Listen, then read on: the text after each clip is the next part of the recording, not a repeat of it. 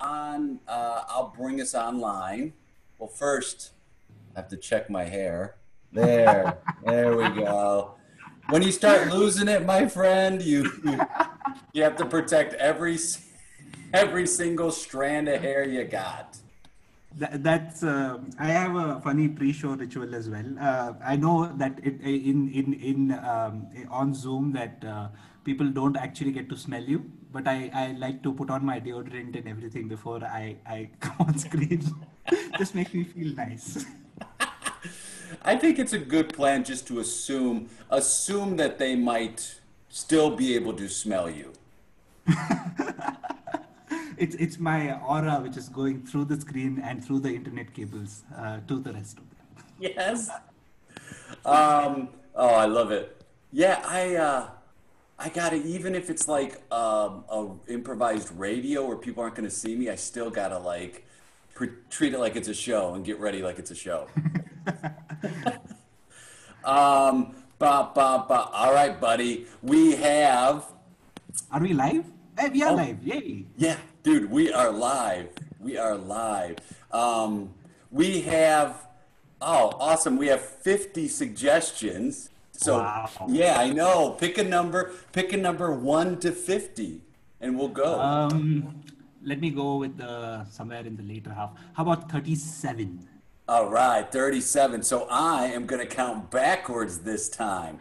50, 49, 48, 4, 3, 2, 1.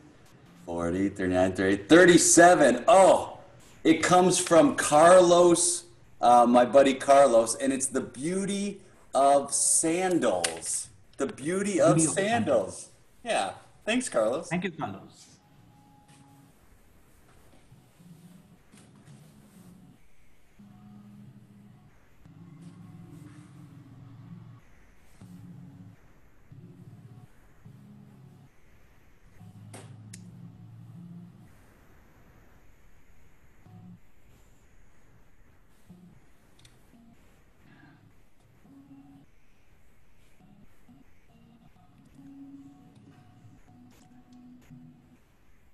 This is absolutely lovely. It's stunning, right?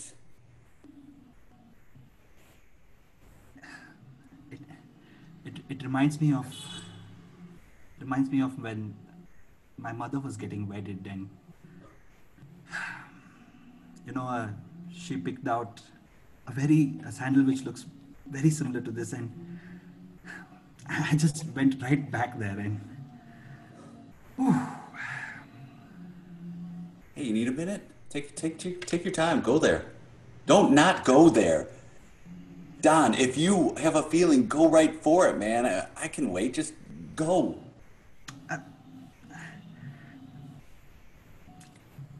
I think this is perfect. This is the perfect sandal for me. I mean, I should wear it for my wedding too.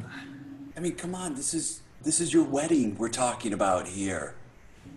Money should be no object. What I told you, whatever you want, I'm gonna pick up. All right. So, Don, if you want that one, great. If you want, you know what? If you want to get that one, and then maybe see if there's another one, that's fine too. Whatever you want to do. Jeff, I can't. This is too expensive. I can't accept this as a gift. I mean, y- I understand you've been with me. You're my best bud, and we've spent so many good times together. But I can't accept such expensive gift from you. What if it was reversed? Don, what if it was reversed? What if I was getting married, which I will one day, but what if I was getting married? Would you tell me, I know I said money's no object, but you should really look at a less expensive pair? No, you wouldn't say that. And you don't have to, it's not like I'm doing this so you pay me back at some point.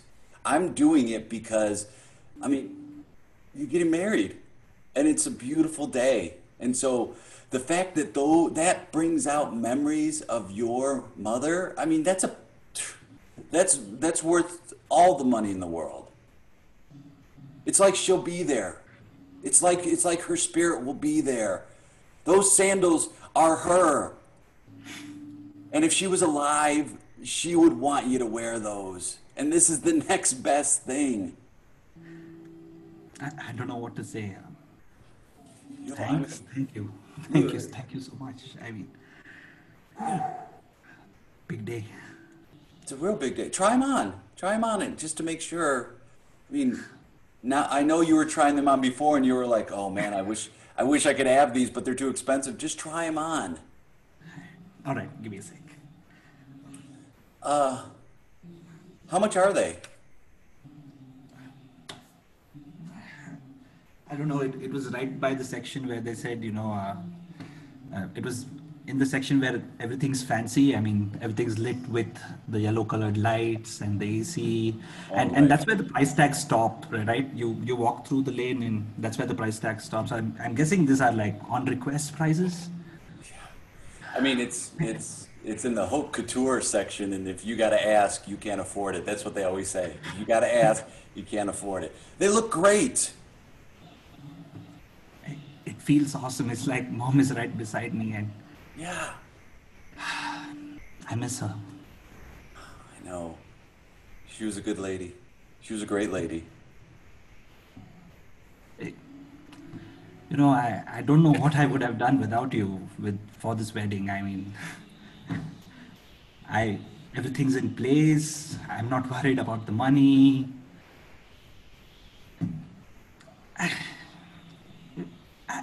I struggle to understand why you're single. I mean, Oh, you're a great guy. do you really want to know? Hit me. I mean, I feel like I've been too selfish my whole life. I've been so driven. I've been so focused on my career. I've been so focused on myself that anytime I got into a relationship, I would always pick out the smallest thing and go, see? So I wasn't ready. I wasn't vulnerable. I wasn't emotionally available. And also, let me be honest with you, Don. Years of therapy has helped me realize a lot. It's just me. And what you have that I've always admired is you have a love for yourself.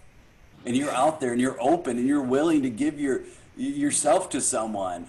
I'm so scared that they're gonna. Here's what it is, Don. Here's what it is. I was talking to my therapist last week about this.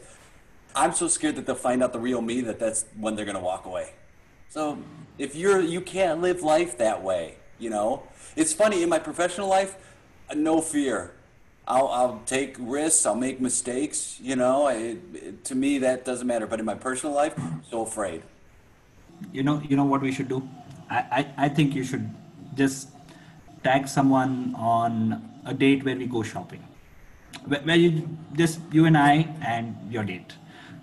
I mean, and they'll get to see the real you. I, I see the real you. That's so. That to me is it's scarier than any deal I've negotiated. I'll be honest. The fact they see the real, I see. You see the real me, Yeah, I but do. I've known I you mean, so I'd date long. you. Well, but because I've known you so long, I feel like, well, even if there's a rough patch or something happens, it doesn't matter because that's just what happens. But when you're in a relationship, I think I want it so much that I put it up on a pedestal and then I hightail it out of there. I leave right away when there's a sign of trouble. So, but thank you. I know we're talking about me, but this is your day. This is your day. I mean, look at those. Look at it. Dude, strut around. Ooh, ooh, own it. Oh, look at you. Your whole demeanor's changed. All right, I'm going to do it. I'm going to do it. All right. This the aisle. I'm walking down the aisle. All right. It's me. Got my tux on. And ooh. Yes. How's it feel? It's kind of embarrassing because I never thought I'd get married. I mean, it's not something that you ever thought, oh, that's a goal of mine. But then when you meet someone, it just, everything changes when and and you're lucky. You treat each other so well, like you have respect for each other. I look at that and I'm like, you know what my first thought is, to be completely honest? My first thought is, that's a lot of work. And that's not a reflection on you two, that's a reflection on me. You see how screwed up that is? And so I And, can't. and I need to work on this. I got to work on this, Don. I got to work on this whole thing before I can give it to someone. you know, You're at that point. I don't think there's a lot to work on. I mean, you're already so self-aware. Well, it'll work out when it has to, I suppose. Let me ask you this, and I want you to be completely 100% honest with me, I and will. I will. no feelings will be hurt.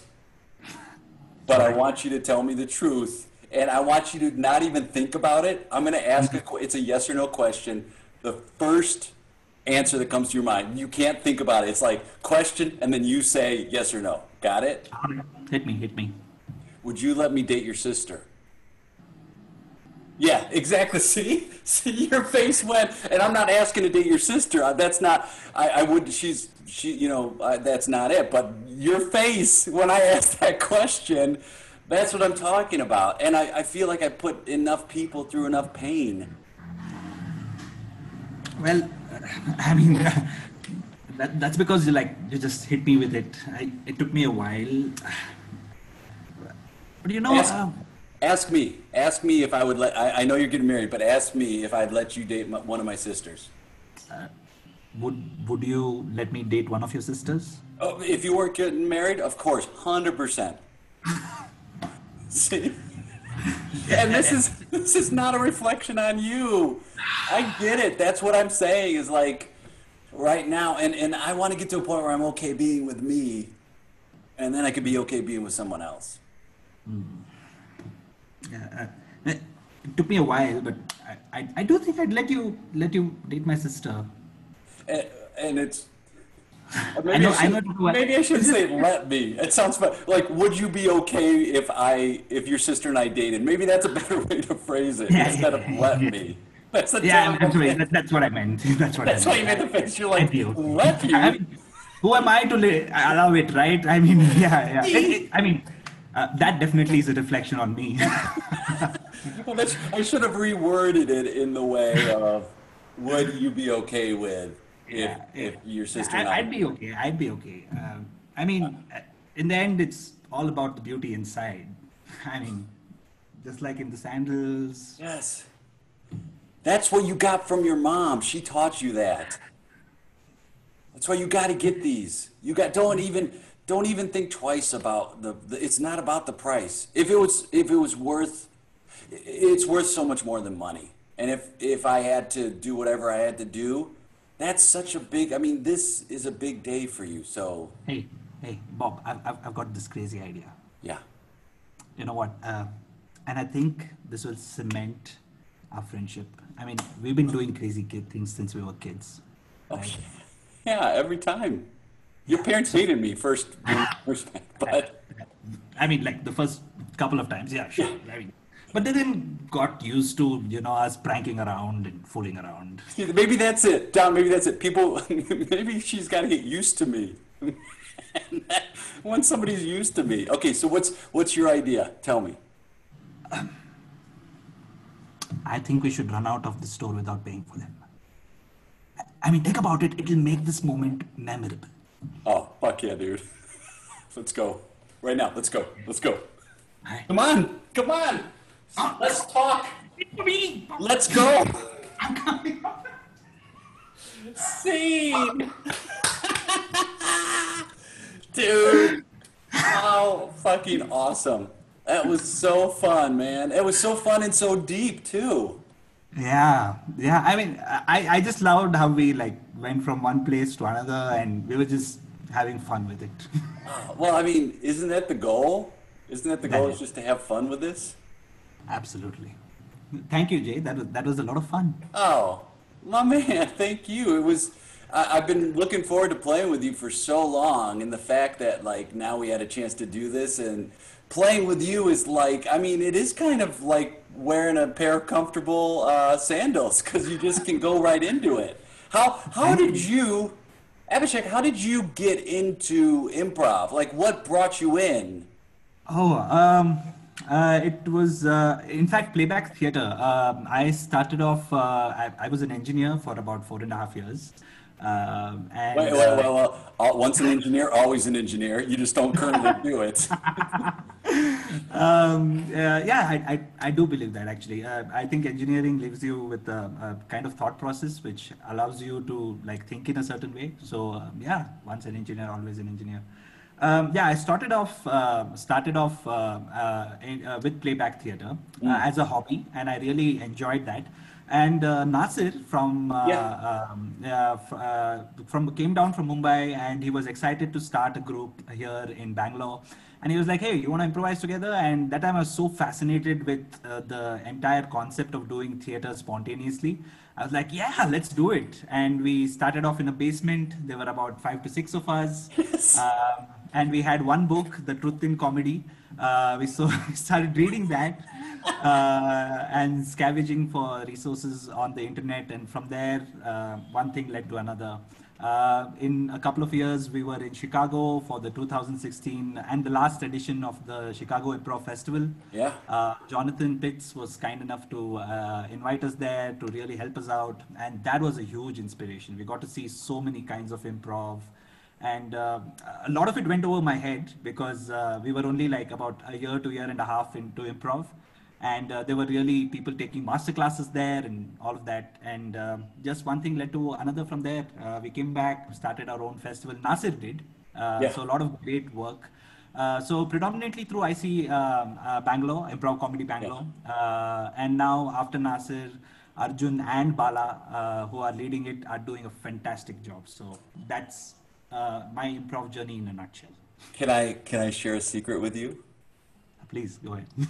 Those shows where things went over your head. You know, remember those shows in Chicago? That those shows went over probably everybody's head. I'm not gonna lie. You look around, you're like, what am I missing? It's like, no, no, no, man. There are shows where it's just like nobody, even the performers don't understand what's happening. So it's not that like they knew. Sometimes it's real out there. It's just a level of confidence, I think. They're gonna stick in this thing that doesn't mean anything because they've done more shows. But it does not mean that you're missing you're not missing anything in those shows. A lot of times it's Yeah. just like, oh, okay, you're doing something, I don't get it, and then nobody in that theater got it. Yeah.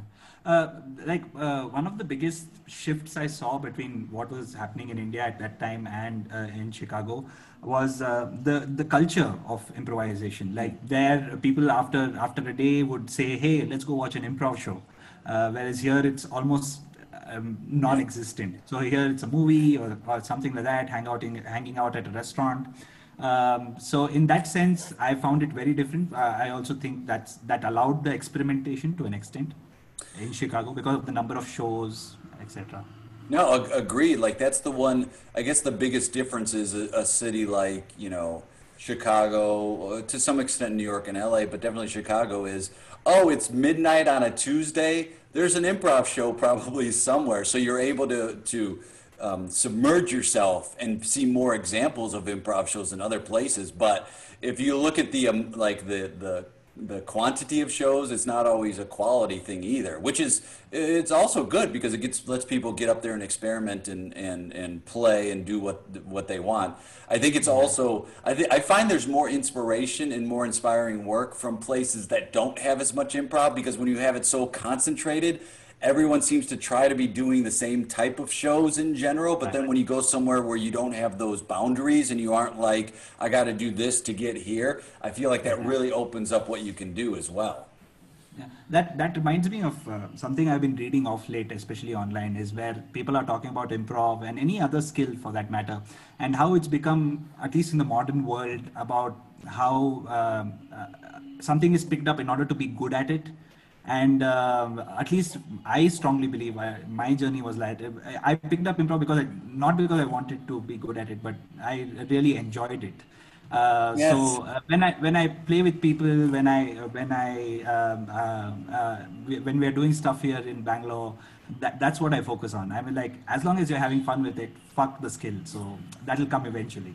I mean, that is so true, man. It is so true of like people who I had my friend Shad. His name was Shad Kunkel. I mean, that's the perfect comedy name. And Shad moved from a small town a couple hours from Chicago, moved to Chicago. His whole goal was to get Second City and do Second City. And so he tried to do everything he could to get good at it. And he kept trying, and he lost a little bit of the fun. He was still fun to watch, and he's one of my favorite people on the planet for sure. But he was so, every audition to get into that theater for him was like so tight, and he had to do good, and it removed that element of play, which I think is why we're doing it. I mean, there's very few jobs, and even the one for Second City, that was more writing sketch and performing sketch than improv. So there are very, very few places where it's like, oh, I make money improvising. So focus on that fun. Yeah, yeah. That's kind of the difference here also. Like when you compare cities like Mumbai or Bangalore, the Bangalore culture is more like, hey, let's have fun with improv. Whereas in Mumbai, it's a little bit, and also because of the competitiveness of the city. That's the city in which Bollywood is.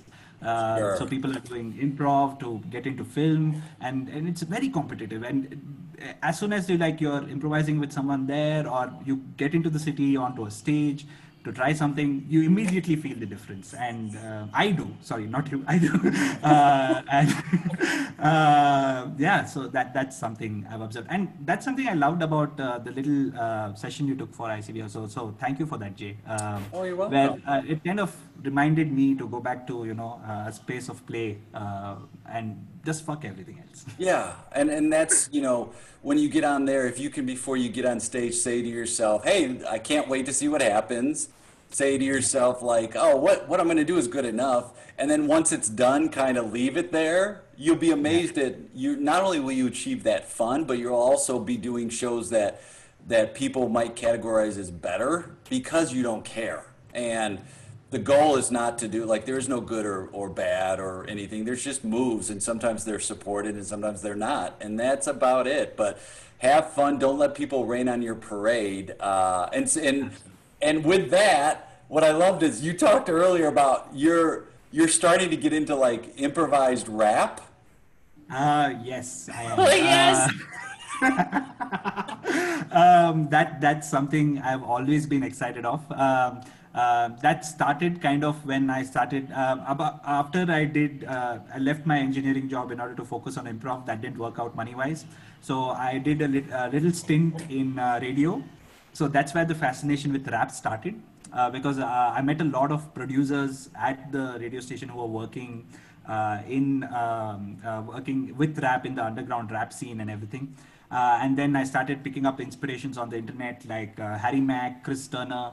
And then the lockdown provided the perfect opportunity, the time to actually, take this idea which was mulling on at the back of the head and do something with it. We are doing an experimental show, ICB in on the 22nd, which is a Wednesday.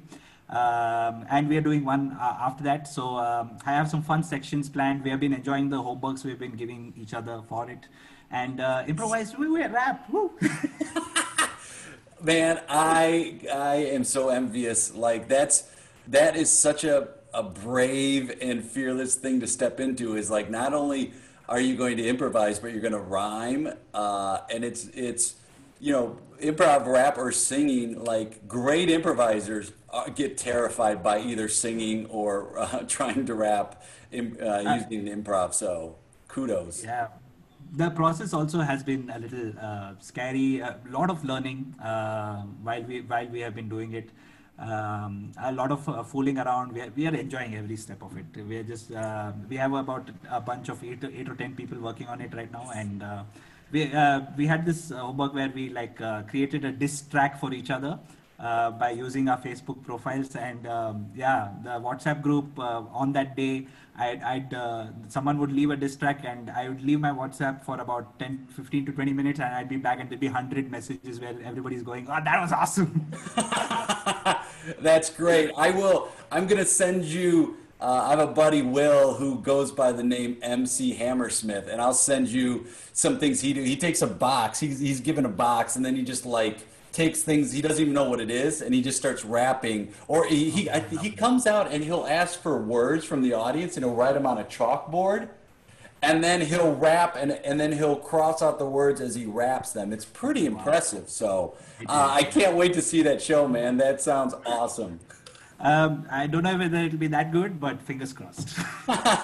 Well, where can people see that? How can they find you online? Tell us how to Um, get a hold of Improv Comedy Bangalore or that stuff.